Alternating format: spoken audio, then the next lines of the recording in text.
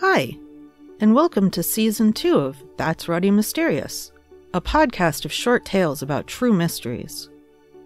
What created the Potomsky Crater? Who was involved in the 1963 Great Train Robbery? I'm not going to solve those mysteries, but they'll be interesting to learn about. I'm your host, Kelly with an I. Transcripts and references for all episodes can be found at that'sruddymysterious.wordpress.com. No apostrophe and no exclamation point. Today's tale is about the Brinks-Mat Heist. On November 26, 1983, 6 armed robbers carried out the largest gold heist in Britain's history. At around 6:40 a.m. on November 26, 1983, 6 men carrying guns and wearing balaclavas broke into the Brinks-Mat Warehouse near Heathrow Airport in London, England. At the time, the facility was thought to be one of the most secure facilities in the world. They were let in by Anthony Black, a Brinks-Mat security guard. The men expected to get away with about £3 million in cash because that's what Black said was stored there, but they stole so much more. On that November day, Unit 7 of Heathrow's International Trading Estate was heavily guarded and full of both cash and gold bullion. When the 6 men broke in, they overpowered the guards. They handcuffed the staff and hit one staff member over the head with a pistol. Then they poured gasoline over one guard and threatened to set him on fire if he didn't give the thieves the combination to the safe. Reluctantly, the guard gave the thieves the combination. The information provided by Anthony Black allowed the 6 robbers to disarm the electronic security system and easily overpower the guards.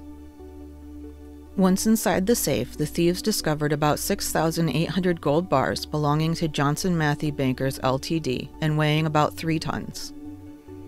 The gold bars were in 76 cardboard packages measuring 6 feet by 3 feet by 2 feet. They also found 100,000 pounds worth of diamonds, both cut and uncut. The heist itself took so much longer than expected because of the large bounty. It took the men about 2 hours and the use of a nearby forklift to load all of the gold into their van. Around 8:15, the thieves left the warehouse. Upon leaving the safe, one of the thieves wished one of the guards a Merry Christmas. At about 8:30, just 15 minutes later, one of the guards broke free of his handcuffs and sounded the alarm, but it was already too late. The thieves had driven off. Supposedly, the van broke down on their way back from Heathrow. All in all, the thieves had taken 26,360,778 pounds worth of diamonds and gold. Today, the goods would be worth 80 million pounds. The investigation began immediately. Scotland Yard's Flying Squad Chief Commander, Frank Carter, led the investigation. He quickly narrowed down the pool of thieves, settling on Mickey McAvoy and Brian Robinson as the 2 thieves. Carter also realized that Anthony Black had arrived late to work on the day of the theft and concluded he must have been involved in the theft.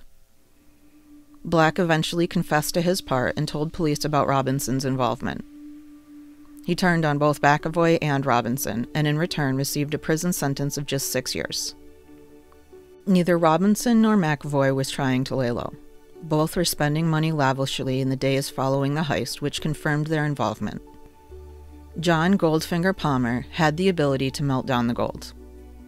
On November 28, Palmer's neighbors noticed a smelting container operating in Palmer's yard. The neighbors called the police, who didn't investigate very well. Because it was difficult to fence gold bars, the police suspected that the thieves had gone to Palmer to have him smelt down the gold so it could be easily fenced. 14 months after the theft, the police finally raided Palmer's premises. They arrested Palmer, who was eventually cleared of all charges. In December of 1984, Mickey McAvoy and Brian Robinson were put in prison for 25 years each. They were the only 2 robbers that were convicted for the Brinks-Mat robbery.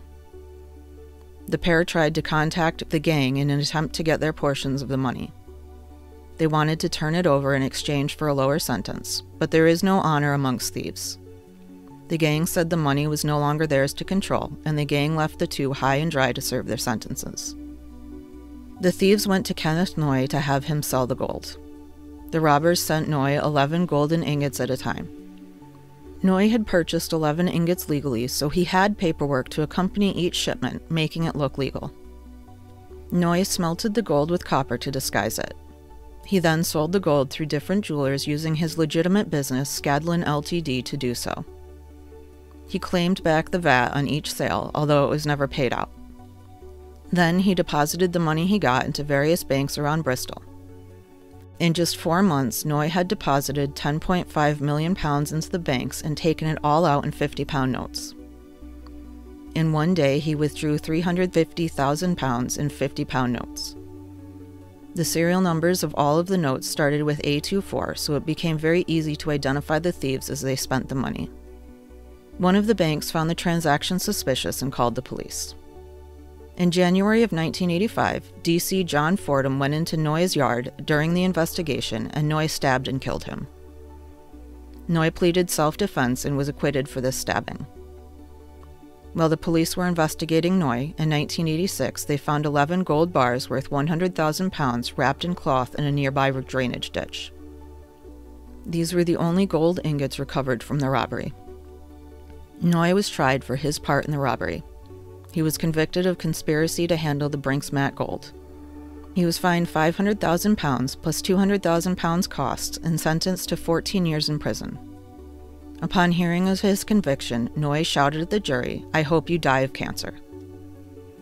Noy was released from prison in 1990 but was convicted of murder via a road rage incident in November of 2001. On July 7, 1988, 50-year-old Michael Relton was sentenced to 12 years in prison for laundering the proceeds of the Brinks-Mat heist.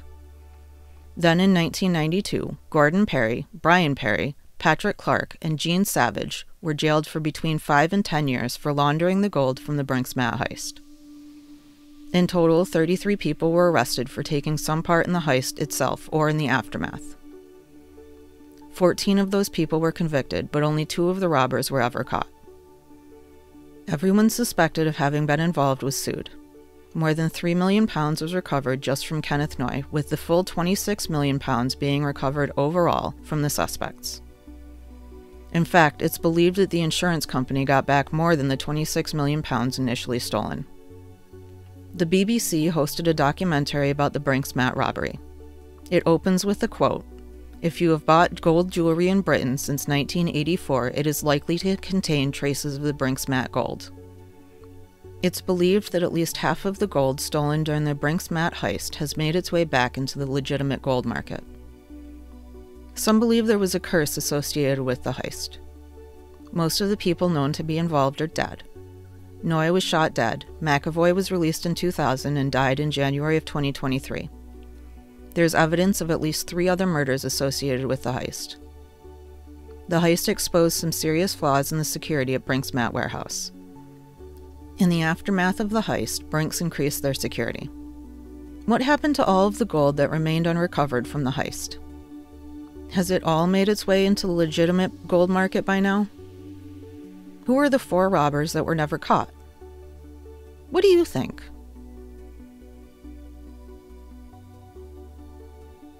Thanks for listening to today's episode of That's Ruddy Mysterious. I'm your host, Kelly with an I. If you enjoyed this episode, leave a review and follow That's Ruddy Mysterious to be updated about new episodes. Tune in next Tuesday for another thought-provoking tale.